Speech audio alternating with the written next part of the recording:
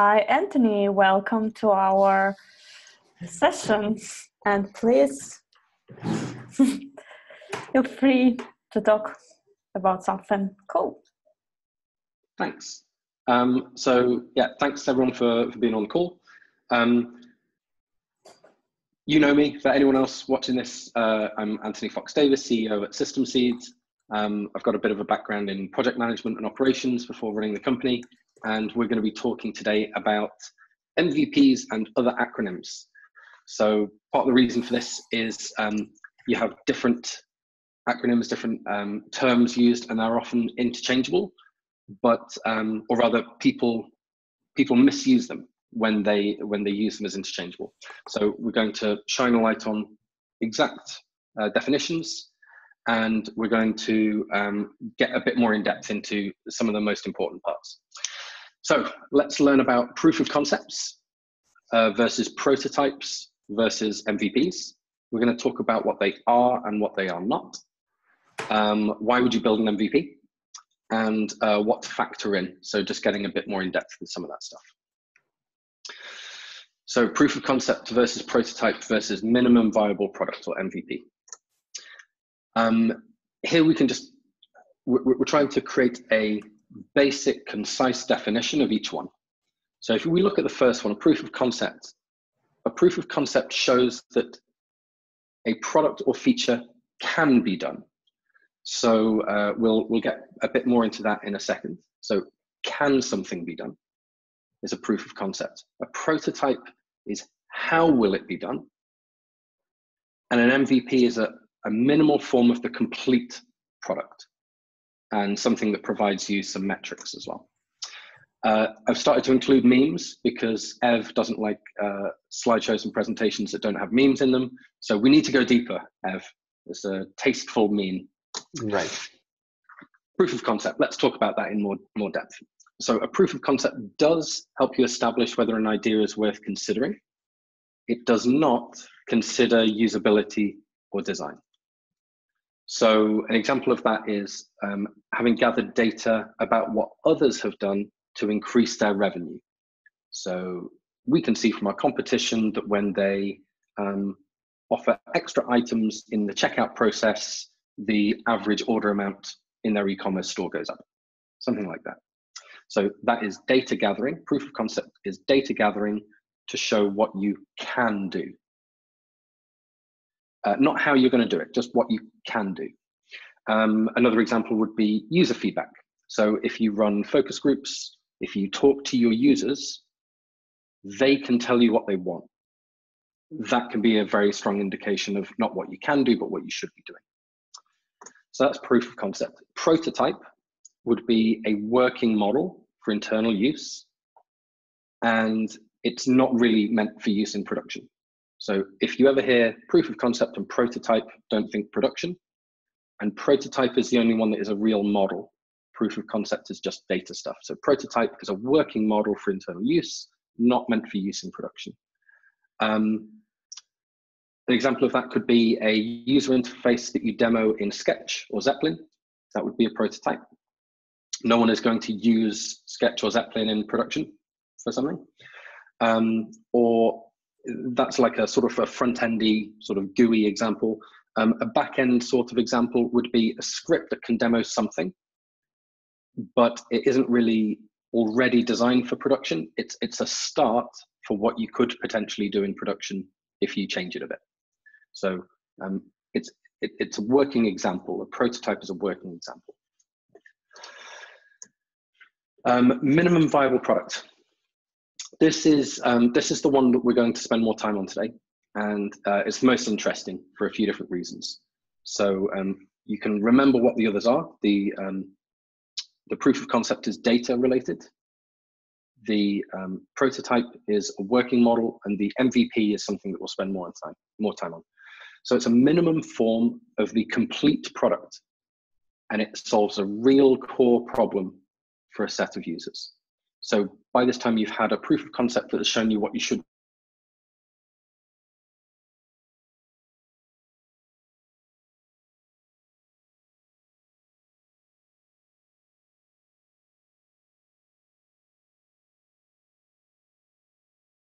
and you're going to get it out to people, and you're going to solve the problem, like one of the problems that you've uncovered. So what it isn't is all possible features. If you're putting all possible features into an MVP, then it's not an MVP. MVP should be a reduced number of features, and it is not just functional. And I'll get back to that term about functionality in a bit. And the release, this is quite important. So what you should be able to verify through running your MVP should be is if something is technically feasible, so it's possible to do on a technical level. And that can mean whether it is feasible within a certain constraints, right? So like a certain amount of time. Imagine you've got 6 months or a year to build the software, and someone says, I can show you a proof of concept or a prototype for AI, but could you actually get it out in an MVP within 5 years? If you say your constraints are 1 year, then maybe it's not technically feasible. It should also verify hypotheses from the team. So you set your hypothesis when you're building an MVP, and you try and show whether the hypothesis is correct or not. And usability engagement and market demand for the product. Those are two separate things. They can overlap a little bit. Usability engagement would be, we have seen that users engage with the thing that we've created in the way that we expected them to engage. And so usability could be, that example again from the e-commerce checkout. Once we introduced extra items, they could put in their checkout at the very last point. People did include them, and therefore it proved our hypothesis that adding that UX would bring value to the business, value to the product. Market demand for the product is the other one. So if you're building a product, you help prove your product, what do you say, your product market fit. So proving that people actually want what you're building. Not sure if this is actually all that helpful, but I saw it when I was looking at research for MVP. You can basically turn anything into a Venn diagram, so don't pay too much attention to this. But if you think of what is the absolute minimum you can do, this should be really small. If you think of the absolute minimum you can do when you're talking about your product, and what is viable to do, we're only trying to do that bit in the middle. So everything else is waste. And if you create minimum stuff that isn't very good or viable, it's what nobody actually wants. And this is what you want to try and achieve, but you need to get it down to an absolute minimum. More wise, so why would you build an MVP? You're trying to win over stakeholders. You're trying to strengthen a business case for what they're doing, or a business case for what they are trying to achieve in terms of longer goals. Start an iterative process. So starting with an MVP always sets you up for good iterative agile processes instead of one big waterfall project. And allowing for the evolution of the product based on that idea of measuring and based on the idea of giving users what they want rather than what stakeholders are trying to implement, but potentially without good reason. And invest more intelligently based on knowledge, based on data, etc. Another meme for Ev, don't remain precious about aspects of your MVP. It's not what it's about. It's very easy to get into the weeds, into the detail, and get stuck there, even when you are a professional, even when you're trying your best to make things minimum, a minimal viable product. And there are ways to avoid it. So we'll talk about some of that in a moment. Another Venn diagram. This one isn't quite so bad, so I'll talk about this one for a moment. The word constraints that I used before is probably what people should keep in mind when doing any development. Bearing that in mind is necessary in small projects, in MVPs, in large projects, etc. If you don't introduce constraints, nobody else will introduce them for you. Everything will explode. We'll all die in a big fire. But really, like, a lot of people show this to help introduce the idea of constraints to clients, and they say this to a client. They say, you've got time, quality, and cost. Do you want it quick? Do you want it cheap? Do you want it good? Choose two. it's interesting because with an MVP, you should be quick to market. You should be doing something that is cheap enough to build, so it's low risk for the client. But if you're saying, okay, I'm going to choose quick and cheap, it means that quality would be cut. But nobody wants a shitty MVP. So let's focus on time and cost, but retain most of the quality by stripping back features.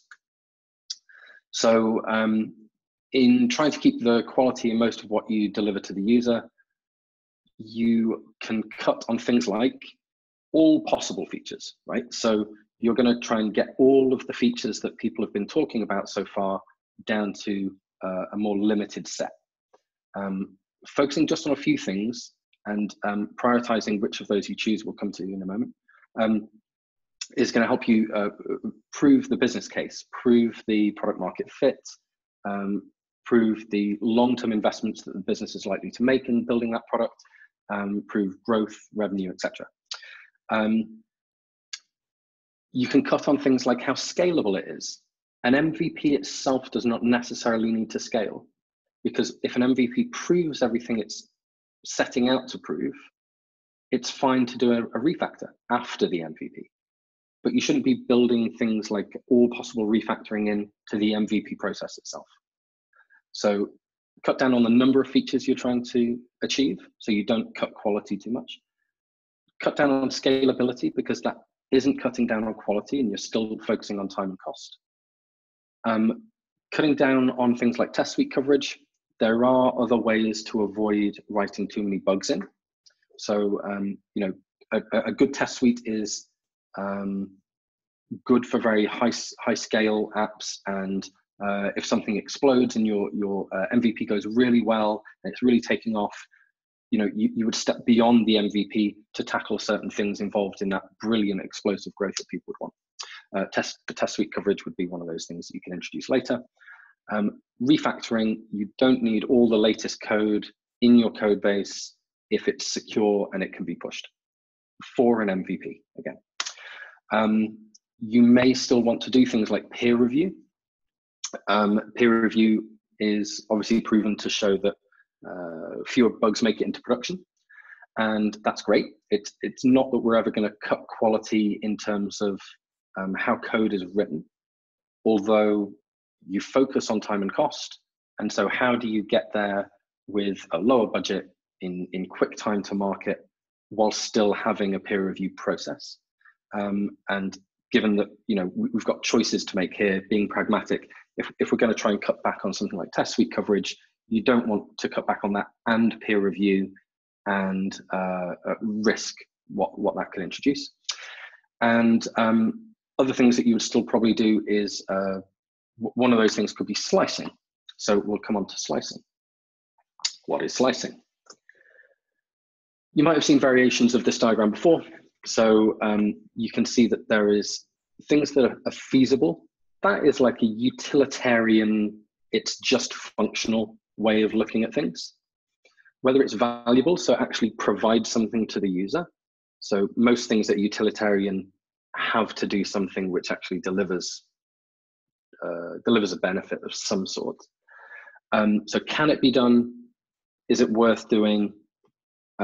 Is it easy enough to use? And is it really nice to use?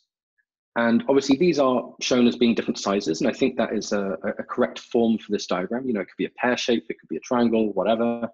But in slicing, you don't slice this way. So you don't try and take this example would show more features, so more things that are feasible. You try and take few things that are feasible and make them feasible, valuable, usable, and actually really nice to use. But you take a small number, so try and slice vertically. It helps make sure you don't put all of your effort in just one area. An example might be if you built an amazing loading screen that was fully animated, like real sort of fireworks and space stars, I don't know, and really delightful, and your MVP did nothing else, it wouldn't verify all the aspects that an MVP is supposed to help you with. I'll remind you of those aspects. They are technical feasibility, proving hypotheses from the team, usability engagement, and market demand for the product. So you can see that just creating something delightful is as stupid as trying to just create something feasible. So your slicing basically has to happen this way. Put the same amount of time and effort into building a nice front end that is usable. And I just say nice, not incredible, not mind-blowing, but nice, it's usable, delivers something that the user gains value from and actually works well for you as the product owner as well, and you're doing your job correctly. So what features to include? Obviously, this is a question to be considered in depth. I think a lot of this presentation is supposed to highlight some of what should be approached, and it shouldn't be a be-all and end-all into this sort of process of discovering what you should build into an MVP and deciding on priorities, etc. But this part, what features to include, would be a very in-depth discussion with the client, potentially without the client in an internal team, before engaging the client or before engaging with users. But to get the right stories in the backlog, you really want to consider this well. So deciding what features to include can be helped along by something like a prioritization matrix. So this doesn't just apply to MVPs, but whole products. In that case, you probably want to review this, review features in this way on a semi-regular basis, like every month or every few sprints, every couple of months. And we'll talk through it. And sometimes you see these shown off and sort of structured in a slightly different way, but I'll talk through the differences. So on your x-axis, you've got value. So low value stuff, high value stuff, and the value is to consumers and to the business case for the product. So that is usually your client's business case if you're an agency. Value is assumed from doing things like the proof of concept through the prototype. You can gather real data to build your hypotheses, and that's going to help you plot some of the different ideas or features on this matrix. So you do have to make some assumptions or presumptions through different exercises that you can go through to help plot value. On the y-axis is how hard it will be to implement. So very difficult, super easy. That's regarding everything. So that isn't just how hard it will be to program a particular feature in a particular module, in a particular piece of software. It might be how difficult it is to have the conversation with the client. So if the client is not going to be receptive to certain things, the ease of implementing that thing becomes difficult. Even if it's a half-hour programming job, if that is a discussion the client doesn't like, if it is something which is going to become political, if it could actually be things that are based on things you cannot change. So you could potentially change a client's mind, right? You could structure the conversation well, you could listen to them, you could empathize, you could help teach them in a very soft, friendly way and win them over. That doesn't necessarily mean it's going to become easy. It might be based on things like the design of it would be incredibly hard to get the design right and finished and deliverable. It might be because you could be dependent on third parties. So I think we've all had experience with horrible APIs. Nobody in the system seed mentioned which names they are, but there can be things that may be almost completely out of your control. And so you need to factor in the ease across the board: strategy, design, development, support, but maybe not the support, but to implement something, to push it, is not just about how hard it is to program. So sometimes this graph is shown with a crosshair in the middle, and so the axis overlap in the middle here. And in the top right-hand corner, people say do this first. In the bottom left-hand corner, they say do this never. And then it becomes up to a big discussion as to do things in the top left and the bottom right. This is a nicer way of slicing it, I think. because if things are floating towards the top right, then you do want to take that as your next step. And you don't have to deliberate again and again and again over whether you're going to go for something over the top left or the bottom right. So I prefer this way of slicing it. You'll see other graphs where there's just a crosshair left and right in the middle of that. Okay, so we found a way to prioritize features. What else is required to ensure the MVP can verify? I'm just going to go over these again. Technical feasibility, hypotheses from the team, usability, engagement, market demand for the product. How are we going to meet those goals for the MVP? We should ensure that we are checking the technical feasibility plan removes what can't be done yet. So let me think about an example for this.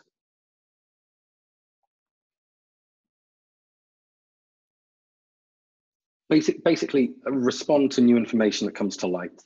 So if you go in believing that your technical feasibility is possible, it gets through your feature prioritization, so the prioritization matrix, and it's something you start off on and new information comes to light, you should be able to reprioritize that and say, this may not be technically feasible, or it may not be where we expected in the prioritization matrix. We may have to revisit this at another time. And it might be fine to split certain things that you're doing, so you end up building part of the thing and not the whole thing, if that helps you out with your technical feasibility. Ensuring that your hypothesis includes hypotheses, plural, includes measurable data points. So your MVP should be built in such a way that you can measure the effectiveness of what you set about in your hypotheses to try and prove. Usability should follow on from hypotheses. So you should write hypotheses in such a way that you should be able to structure something in order to show that X. And your UX and your UI people should be looking at those hypotheses and saying, okay, so we know that those goals are set. How are we going to arrange UX and UI to help deliver on those goals? And the final one, market demand, is probably going to be shown through call to actions and completed UX steps. So proving that there is market demand for a product will be the interaction with call to actions, the interaction with completed UX steps that you've introduced in that MVP. So again, let's take the e-commerce example. It's a nice straightforward one. Lots of people putting items in the checkout are going to check out. So that isn't the call to action that you would measure. It would be if you change the checkout process, what you change and introduce, for instance, new products shown at the last moment, are they included in the basket and people still check out? So that would be the UX steps that you verify. So you need something to be able to measure those to prove it. This is a bit of a wrap up. I didn't actually time this, so we might be into a nice long Q&A discussion by the end of this. A bit of a wrap up. So we can't easily demo MVPs, so I'm sorry I don't have a sort of live demo for you.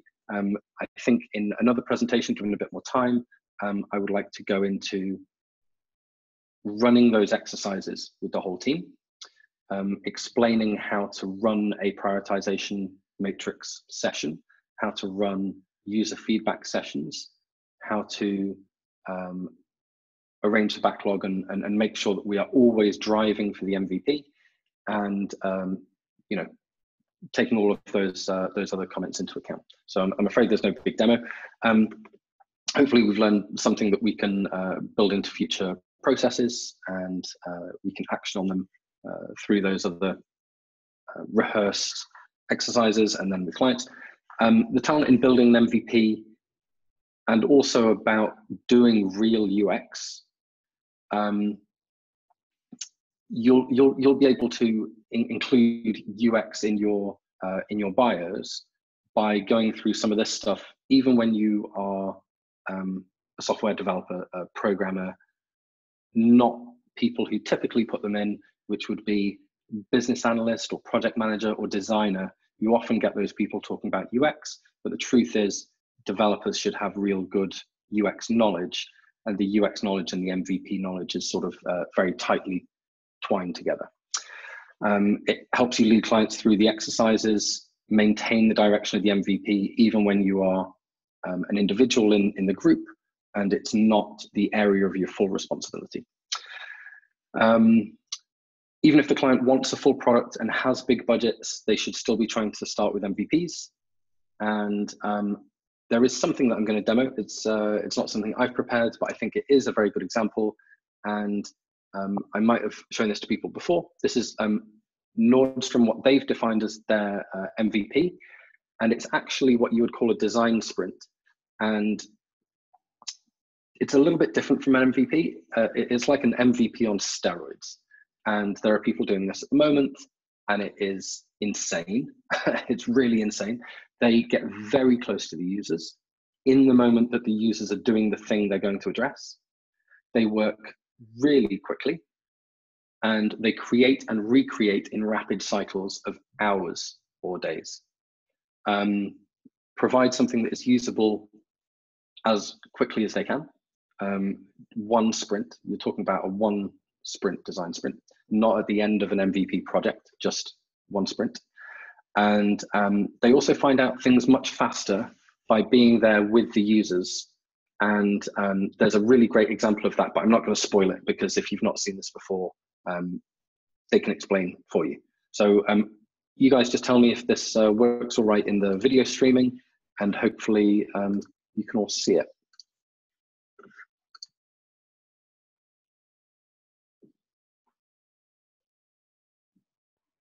We can't seem to hear it, but we can see it. You can't hear it? No. Okay, let me see if I can just adjust my video. Bear with me, sorry about that.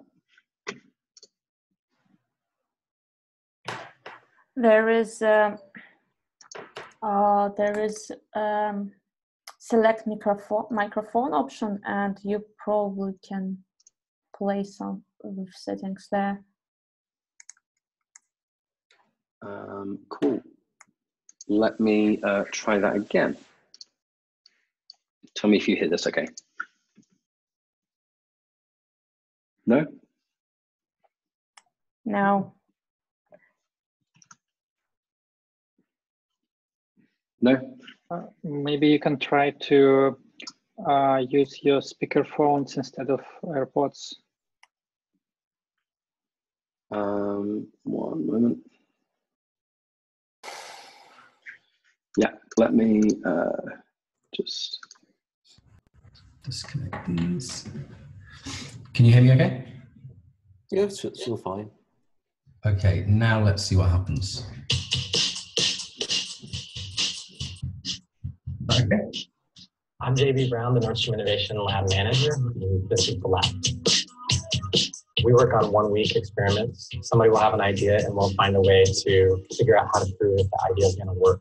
And this week, the Innovation Lab is going to be building an iPad app with customer feedback as we go through the week. We wanted to work in the store to make sure that we were getting customer feedback as we worked, so that we were never working on anything that wasn't valued by the customer and only doing things that are delivering value. So we'll be building a feature and testing it until we get to the point where we have something that's good enough that we can just leave the iPad app behind and have this new thing that customers can use. This is the world's first Flash build. It's a flash mob where a software team shows up and builds an application in a surprise location. This is the Nordstrom Innovation Lab, and we're at the flagship store in downtown Seattle. Right now, the team is just setting up their equipment to get started. We're going to build an iPad app that helps customers pick the best pair of sunglasses for them. We really don't know what the features are yet. We're going to use customer feedback as we go along throughout the day and the rest of the week in order to build the best thing. So the next thing we're going to do is a user story map. So we're going to sit here and together outline all the steps that a customer would take, and actually even beforehand, how they buy sunglasses. Like what are the different things that they might do and how that process might change if we have this application. And we'll actually dig into what we have to build in order to support that process. So now that we've done a card mapping, we're going to do a paper prototype.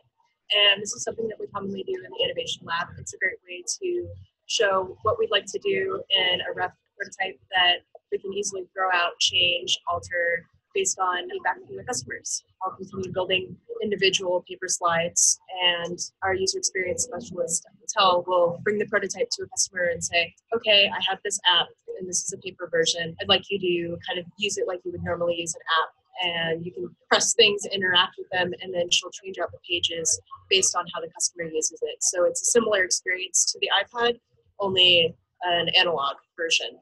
So it's day 2, and we have our first working prototype of this app. And how it works is I take my first pair of sunglasses, put it on, take a picture, all right? And then I want to compare it to this other pair I've got right here. Put these on. Another picture. I can just hold these up like this and see which one I like better. Well, Tel and Kim have been talking to people and doing paper prototypes. We've been coding, building an iPad. We take a stab at something. We look at paper prototypes that Kim put together. We might take one at a time. Usually we come to the board and grab the most important feature and we start implementing it. The really cool thing with this Flash build is that we have actual real customers. Just today we delivered 4 or 5 different separate features, and I deliver it, swap the iPad with Tel. She'd go and talk to a customer, and 10 minutes later I had feedback from real customers about this thing that I delivered, and it changed how we did the next thing. And it's been really, really great watching day to day what they've been doing, the team, to get all the feedback from the salespeople, the feedback the salespeople got from the customers. And it's a really interesting process to kind of come in. On Tuesday, we had no idea what this would look like. There's an idea that somebody had to say, people take a lot of pictures of themselves with the sunglasses. It'd be cool if we could show them side by side to help them make the process better. And that was the idea. That was it. They came in, they had nothing built, and they've been building this literally on the spot throughout each day. And by now, we actually have an app, a functioning app that they can go through. It's very intuitive to help look at themselves and make the sunglass selection process easier, which is pretty cool to watch. So yesterday, the sunglass buyer from Nordstrom came down and checked out our progress. And she happened to put on polarized glasses. I'm just going to make a point of concentrating on this. I believe this is something you would only get in a design sprint where you're there with the users in the moment, going through those rapid release cycles. So he's going to talk about a user that came in and what happened with that user. It's easier, which is pretty cool to watch. So yesterday, the sunglass buyer from Nordstrom came down and checked out our progress, and she happened to put on polarized glasses and then held up the iPad in portrait view and was surprised that she couldn't see anything because it was black. We figured out that polarization of the iPad running up and down and the polarization of the glasses running vertical cancel each other out if you don't see anything. But if you turn the iPad to landscape, you see perfectly fine because the polarization of the 2 items line up, and it's okay. So it was a pretty good find to be in the store, and she just happened to put on polarized glasses. And so today, first thing we're going to do is switch it to a landscape design and then lock in the aspect ratio of the iPad so customers, salespeople just naturally pick it up and use it in landscape and not try to go to portrait. Okay, so I'm going to show you what we've been working on the last 5 days. We've added quite a few features over the week. You take a picture, multiple pictures of the customer, and then hold them up. Tap the first one, you can see it larger, and then tap the second, and do a side-by-side comparison of each glass next to each other. We also added a feature where you can rename the picture, because we heard from salespeople, if a customer's trying on quite a lot of glasses, it's helpful to be able to know what order they were taken in, and also rename if you want with a brand or some distinguishing feature of the glass. Another feature we added was the ability to zoom. You can zoom in and really get a good detailed look at the frames side by side. Also, to see one of the pictures larger, if you want to just better view of one frame, you can flip the camera view as well. Face it forward so the salesperson can take a picture of it like this, or you can flip the camera. So take a picture of yourself facing.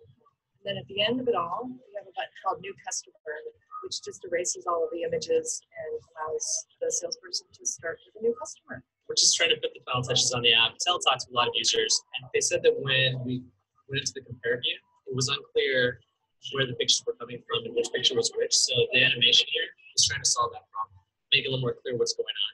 One of the challenges of the software is when you're done, right?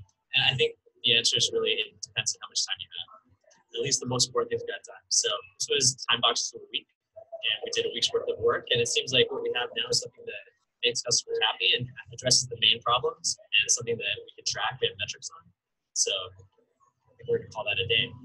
The application has developed so far. Everything's finished, everything that we've asked for, and even the little roadblocks and glitches that we kind of stumbled across as we use the app during the week has been solved. I think that it's going to be really easy to be able to implement into our sale, and I think that we're going to find a lot of success with the application, whether it's via a selling tool for us or if it goes public into a downloadable format, whatever happens, I think this was generally quite successful.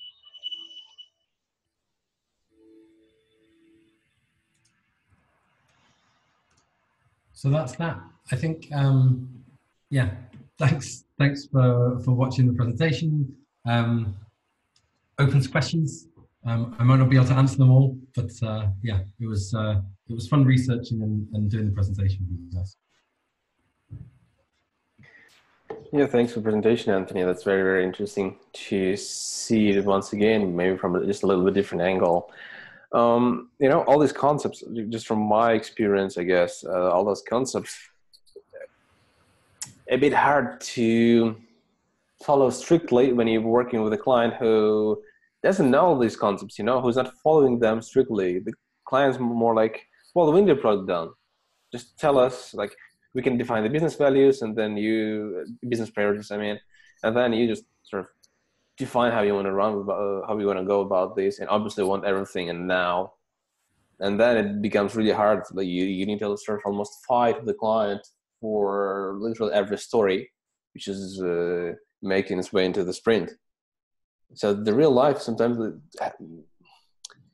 breaks these concepts. I mean, not breaks them, probably. The better way to say it, it's you. From one side, you know the theory, how it should work, because it's going to work beautifully.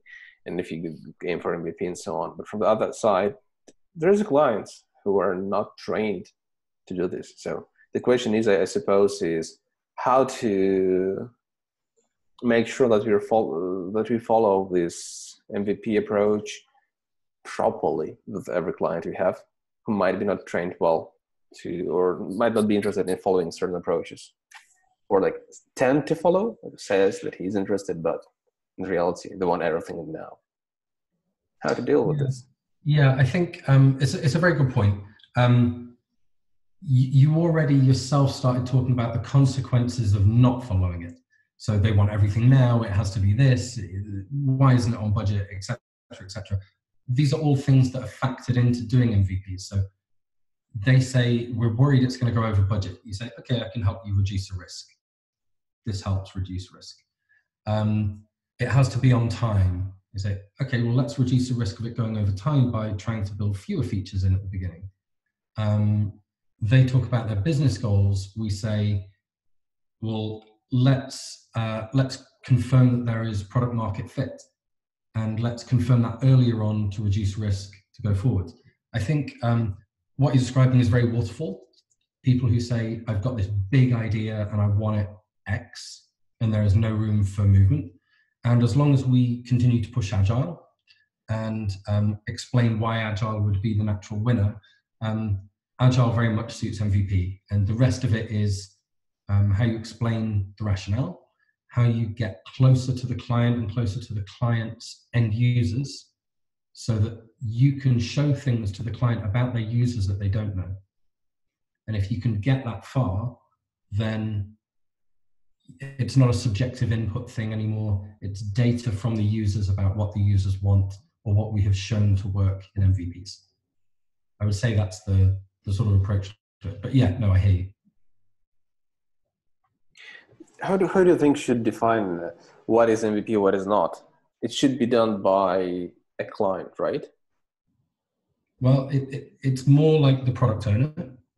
And the product owner can exist in the client side of the team, and it can exist in the agency side of the team. But eventually the product owner sort of answers to the stakeholders. And so the stakeholders do need buy-in, but the PO should decide what is in an MVP.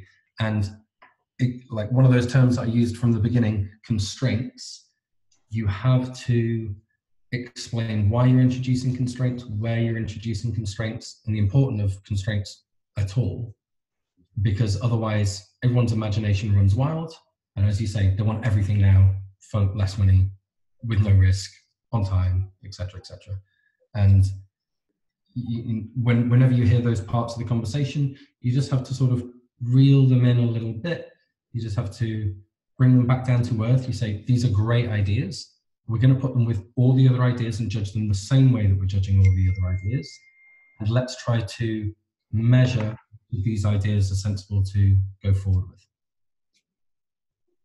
Yeah, it's a good point about product owner, that he's or she's responsible for it. Mm-hmm.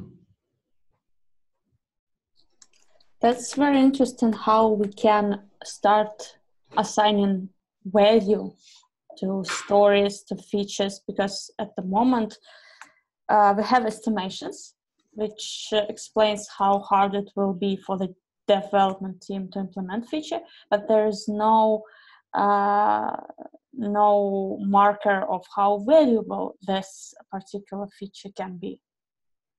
Yeah. Yeah, looking at the prioritization matrix, I'd really like to figure out a way that we can have, for every new, maybe on an epic level or something which is a feature, a way that we simultaneously add it to be put into the prioritization matrix as well as our product icebox. And so at the same time, we're saying we're going to start talking about this thing, these new ideas, these new features. We say, okay, let's figure out how to prioritize it. And we prioritize it through the prioritization matrix, not just through what the stakeholder might want, because what the stakeholder might want might not be based on value that we can show. They might not be able to show it, we might not be able to show it. They might not have considered what the estimate would be in terms of effort, and that isn't just a developer's effort.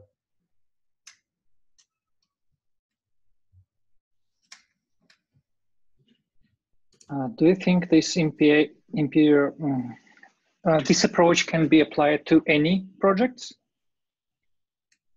I'm talking about the clients who has fixed budget and he would like to have all features to launch the site. Yeah, so fixed budget stuff and waterfall projects. What I often tell clients who want to think that way is I tell them what everyone else will do when they're asked for a fixed price. And if you're an agency and you're asked to provide a fixed price, you have to factor in all the risk because you're taking all the risk. So you inflate the real cost of doing something. Maybe it's not 1,000 euros, you're going to charge 1,500 or 2,000. So you inflate the cost a lot because you're taking all the risk. And then if it does only cost 1,000 euros, the client is overpaid by 500 or 1,000 euros, right? And so I try and explain that to people who want to think in terms of fixed cost. Also, if you do have a fixed cost, but you're variable on scope, which is fine, like we've had clients that have got very strict budget caps, that is understandable, then the nature of trying to avoid risk through prioritizing becomes even more important. So you're saying, okay, imagine we get to the end of the project and the budget is gone. Another way of talking about this is Moscow, like what you must have, should have, could have, and won't have in the product, Moscow.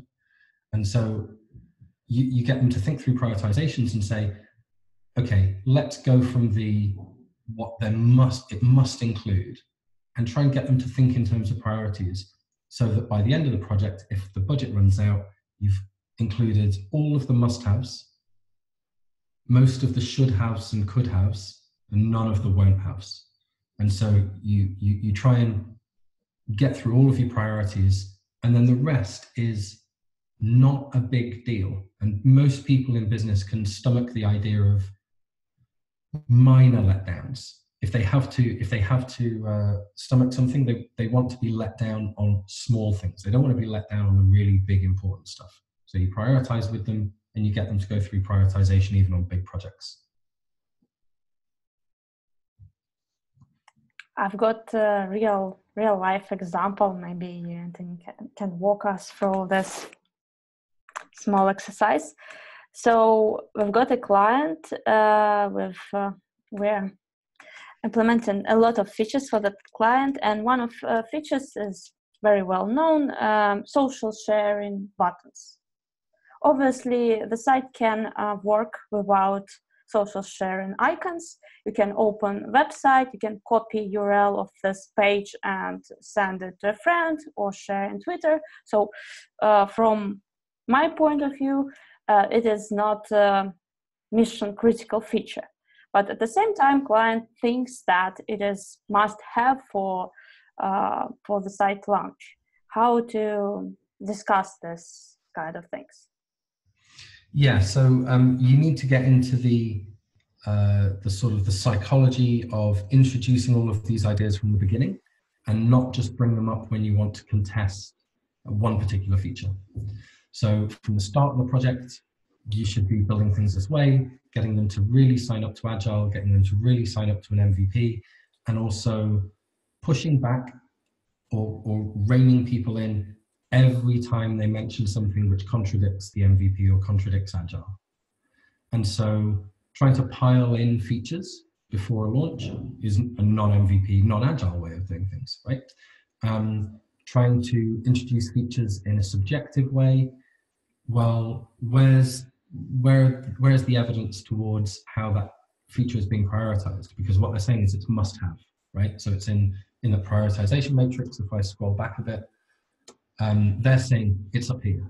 Like as soon as these things are done, they're like moving something way up here instead of it would be one of the last things we try and do. And if you only introduce these concepts when it's a feature you want to contest, it's probably not going to work very well. You might be able to introduce them at any time, but it depends how receptive the client is. And one of the better things would be to ask for some data behind some of those decisions. And you obviously, it becomes very diplomatic the way you manage clients, but you want to point out that things shouldn't really be based on subjective input, and there should be data and evidence to support their hypothesis, because their hypothesis is people will use that share button to share things. Now, if they have their own data already from a previous site build that says 2% of people used a share button and 50% of people on the site shared at some point, well, that proves that the share button doesn't really go much way to sharing. That's if they've got their own data. You could go and find other data that shows that other sites who've got a share button are shared often, and the sharing doesn't occur through the button. So, you know, there would be other ways to introduce it. And I think the best thing is to come to the table with some form of data or evidence if you want to take a bit of a stand on an issue. Thanks. Another example, slightly different. Imagine we've got a plan of a product with 5 features, and each feature takes approximately a day to complete. So it's a 1 week project. And if we think in terms of MVP, only 3, we can launch with 3 features, so in 3 days. But communication and discussion and all this data gathering stuff, this exercise around preparing MVP and providing giving proper value to each feature, it takes another 2 days. So in result, in case of MVP, we spent more time in communication and doing some data analysis and complete a project in 5 days. In case if we don't do anything like this and just complete 5 features, we also finish the project in 5 days. Yeah, so what you're talking about is whether you're actually going to launch an MVP or whether you're going to launch whatever you think is, like whatever's been given to you. There's a difference between being intellectual and being able to establish with the client whether what they're doing is a good idea, or just being told what to do and you become like a machine. And so we want to remain in the intellectual side, and we want to say, great, can you tell us why you're doing the thing? And how do you even know if you're doing the right thing? And if they say, I'm glad you asked, we've got a proof of concept here, or we've got a prototype there, we've got people working with us in terms of UX or market research, we're going to run a focus group, that there is data from different places, like outside organizations that are helping out, that's a good starting point. If you've just brought a project and you don't start with, tell me the background to the project, it's probably a bad start. And in your example, if you've got 3 days of development to build 3 features instead of 5, calling it an MVP, how did you prioritize those features? And if you prioritize them in a way that they're the most important things to prove your hypothesis, to prove product market fit, to prove UX, usability engagement, and to benefit the business, that's great. If there's a good reason those 3 have been chosen, that's great. But you still want to spend the extra time because it will be less risk to go through this process and launch something which has a good, like data-driven understanding of what you're trying to do, rather than just cram in as much development as you can, but no one's prioritized properly, no one's going to measure properly, no one asked what the real business case was before they started. And so the other example is 5 days of development where you're throwing shit at a wall and hoping something sticks, is the phrase. And the other example is strategic. So it's still better to take a client and say, this is actually echoed by a lot of developers themselves as well. They say development isn't difficult. Managing projects is difficult. And deciding what goes into projects is difficult. So everyone knows that that's the hard thing to overcome. We're just highlighting that is the difficulty in all projects. And this is the better way to run that more difficult thing to overcome. Yeah, I agree. Thanks, Anthony, for the presentation. Very interesting. I don't need to say all programming is easy. I know it isn't. I believe what's the most important generally in the talks like that is not trying to find a silver bullet, because we will not find it. Different clients, different projects, different requirements. It's more about being aware of different possibilities. And for some clients, we need to apply this pattern. For another one, if you have heard like this presentation, you may want to go with MVP first, because this client, it'll work better for this particular client. It's more like being aware of how to handle different projects and different clients. This is, I guess, the key message in talks like that. Well, for me, I think it applies to everything. I think an MVP first approach is right for everybody, and you just have to choose how you're going to introduce it, how you're going to structure it differently depending on clients. So some clients are going to be very receptive, and some clients will need a bit more work. And then you're back to how hard it is to implement things, because the easy client or difficult client getting on board with MVP is actually the difficult part. Otherwise, you're ending up taking a lot of risk on yourselves by just saying, oh, we're being given this set of requirements and we're a machine and we'll deliver it to you. And you're taking all the risk on yourself. So it's an unhealthy thing for an agency or even freelancers to do. I have one question. What to do in cases when we migrate project from old platform to new platform, and old project has rich amount of features, and yeah, we can explain how cool MVP approach for our customer, but users will still expect same amount of features. Yeah, it's a very good question. I don't really have the perfect answer to that. I don't think I know the right answer, and it might be on a case-by-case basis. I can say what I have seen with some other agencies. They've actually delivered a stripped-down version of previous features. So there's a famous charity called War Child, and their design is very good. Their community engagement is very good. They do really important work. and Warchild had their donation pages redesigned, and they only redesigned that one bit, so that does make that one bit an MVP re-release, right? And what they did is they released fewer features. They released something much cleaner, loads of white space in the design. It looked great. It worked faster. It was a better product because they removed things. I think with some clients, you're right. They do want all the bells and whistles. If someone at Facebook says, I've got this idea, let's re-release Facebook and do only a third of what Facebook currently does, they get fired. But you know, I think you have to listen to what the users want, and it's fine to take a slice of a re-release and just re-release one part.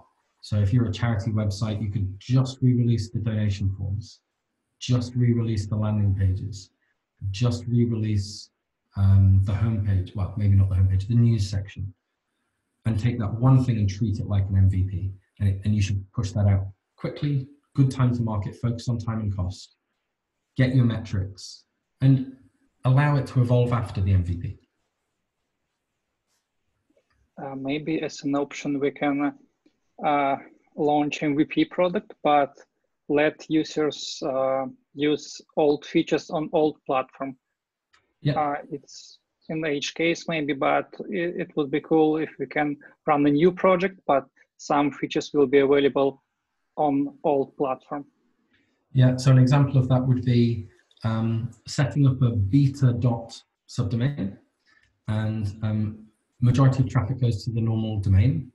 Give some beta audience users a chance to use the beta and help get feedback from those users, either automated feedback like a mechanical, like machine stuff, or user-generated feedback for you. And at some point, switch to making the beta the default and allowing people to roll back if they want to manually override and use the old platform. And eventually people just start using the beta, and it's not a, it's not political, it's not difficult. Yeah, also as an example, this meetup.com site, when you can use new interface, but some features like photo gallery is available in old interface. Yeah, exactly. And that might be, looking at this prioritization matrix, is because some of these things in the last area or the never area, like once you've got this, like not necessarily over 50% of the features, but almost all of the features that are in the first and next bit, if they are all done or all almost done in your new beta product, that should be the time when you flick the switch and then gracefully degrade the other stuff, or a manual override for just those small things which were high effort to implement, difficult to implement, and slightly less value. So you leave it as is. If you can't approach idea G over here, because although the value is high, it's super difficult to do, you're going to leave that until you've done this other stuff. It doesn't mean you'll never get around to it. At some point, someone will put more money on the table to make that happen because they know how difficult it is, but it isn't something you would prioritize at the beginning. Are we happy to wrap up? I know we've got another meeting shortly after this. Yeah, I think it's time to stop recording. Yeah, thank you very much. Thanks, Anthony. I think I'll do my next lightning talk, like building on this. So my next one will just be a 10 or 15 minute talk on the same topic, but maybe just 1 or 2 exercises that we can learn. Cool. Thank you.